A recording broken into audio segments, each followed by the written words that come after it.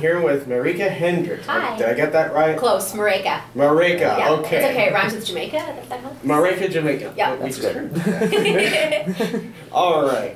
So, just for the folks at home, could you give us a quick groundwork of your previous work in voice acting? Yeah, some of the things, I mean,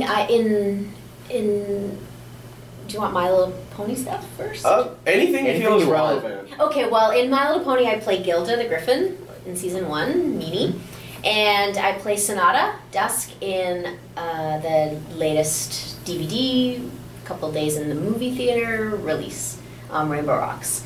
I play Revy in Black Lagoon, which is something that actually oftentimes, even though I'm at MLP cons, probably 25% of the people that come up to my autograph table have a Revy piece of stuff.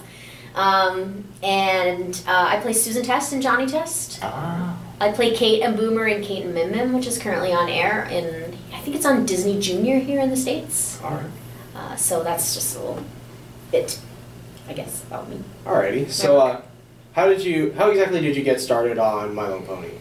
I auditioned in in the beginning of season 1, because I think Gilda's in episode 5, possibly. That's something around there. So it was right at the beginning, so they were just doing casting for the show, and I went and auditioned, and they happened to like what I did, so they cast me as Gilda. Alright. And you came back later for the role in Rainbow Rock? Yes. Alright. And that was the same thing, just an audition, so. You just came in an audition and they took you on? Yeah. Alright. And when you were working there, what kind of reaction were you expecting from the fandom with the movie as a whole, or did you have any expectation? I didn't have any expectation. I didn't really think about how, like, Sonata in particular would be thought about. Well, as an actor, you just, for me, I pay attention just to the character and what's happening in the scenes and the lines that I have, and how my character fits in the story. So I don't think about how things are going to play out after my part is done, because that's something I have no control over. But it's always interesting to see in all these different shows and the episodes in a series, or in this particular the movie, to see which characters end up being the ones that people remember. So it's kind of fun that a lot of people certainly talk about Taco Tuesday. So. Oh. Yeah, it's certainly got a big reaction there. So, so what do you think of that sort of thing? That this sort of character just exploded in popularity? It's very flattering. It's awesome. It's a lot of it's the writing. When something is well written, it is easier to play than when something isn't well written. And the writers on the show are so great that it's a pleasure to do the stuff that they write for each character. I can attest to that. I'm only taking an acting class right now, but I can say that something that's well written is way easier to do than poorly written. Way easier. Because you get a better idea of what you're supposed to do. Yeah, sure. Yeah.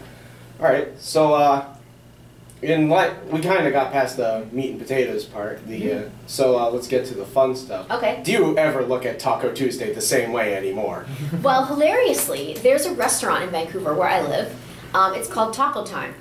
And forever, they've been having Taco Tuesdays. Like, they just talk about Taco Tuesday, and I didn't think anything of it until, and even when I did the film and did the line, I didn't think anything of the fact that this restaurant said Taco Tuesday. But since it's been such a big deal, then when I heard the commercial on the radio for the Taco Tuesday, then that made me laugh. So no, I suppose I don't look at Taco Tuesday any differently. And funnily enough, when I had explained to my husband that there was this thing about Taco Tuesday and everybody thought it was quite funny, he all of a sudden one day he just yelled at me in the morning, not in a bad way, just yelled, "It's Taco Tuesday!" Like, he remembered that sort of stuff before I did. I was clueless. Wow. So yeah, anyway, I suppose I don't look at Taco Tuesday the same. Taco Tuesdays or tacos the same way. All right, so something that I remember hearing about, I've been to a lot of voice actor panels before, and something that I've heard a few of them talk about is the fact that all the roles that they've done are kind of like little voices in their head.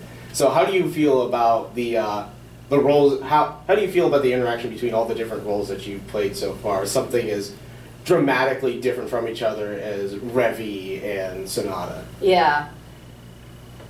I don't know. I'm not sure if they're voices in my head. I think they're not voices in my head until I read the character description. There's the odd time when I play something or audition for something which is like a voice maybe that I've always talked to my cat in, or some sort of, but normally it's coming out of my preparation for the character, like my thought about the personality of the character.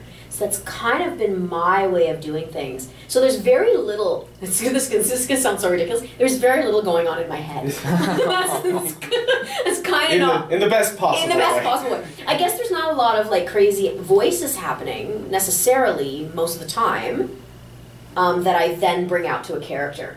It's kind of the opposite. Character, so and then as soon as you get into a character, you're completely immersed into it, as opposed to a degree. How some people would just would have all of them in there at once, acting as influences, like Steve Bloom. Yeah, for sure. All right. And, what sort of advice would you give to people who aspire to this sort of career path? Be ready for some tough times, first of all. So know that it isn't always.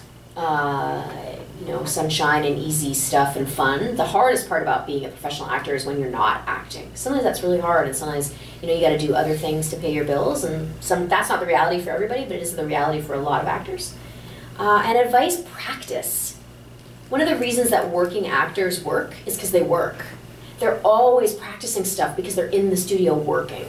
So the more that you can practice, the better. And I think one of the best ways to practice is getting together with people and reading scripts, getting together with people and reading plays. Participating in theater is huge, I think a huge leg up in that.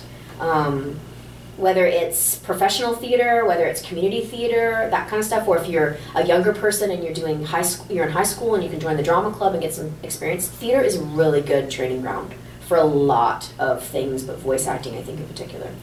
All right, and just to shift gears a little bit, this is going back to the reaction thing. How exactly did you respond to the fandom reaction to your character? Do you have any particular feelings about the Brony fandom in specifics, or is it just? I guess the thing that I am is grateful, because I've said this in a lot of interviews that as an actor I can't work if people don't want to watch the stuff that we do. So I'm very grateful for people who watch, so that I'm able to work.